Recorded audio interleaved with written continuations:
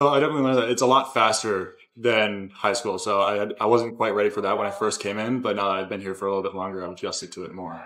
And then just in terms of the competition, I guess, how's that kind of going and what can you bring to that position? It's definitely a complete open competition right now. We're rotating the snappers through. Everybody's snapping to each punter, to each holder and kicker. So it's a completely open competition right now. And we're just trying to work it out, see who's going to end up starting.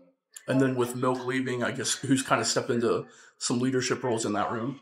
I feel like, so Milk had a very he had a huge leadership role in the entire specialist group, and it's really hard to fill in a role like that immediately. So right now we're still having people kind of filling in the gaps that he left behind. How much do you learn from studying from a guy like that who's obviously was the long snapper for quite a while here?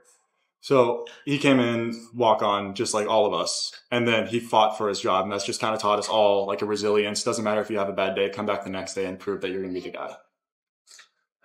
What's the, obviously we know the importance, but I guess how much is that emphasized from the rest of the team on how important your position is to just be consistent?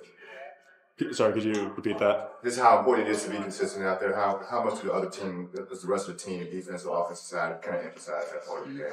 So I think, yeah, being consistent is definitely one of the most important things for us. It helps us get the off time off as fast as possible, helps the kickers make more kicks if we're consistent in the long snapping position. Just everything goes smoother.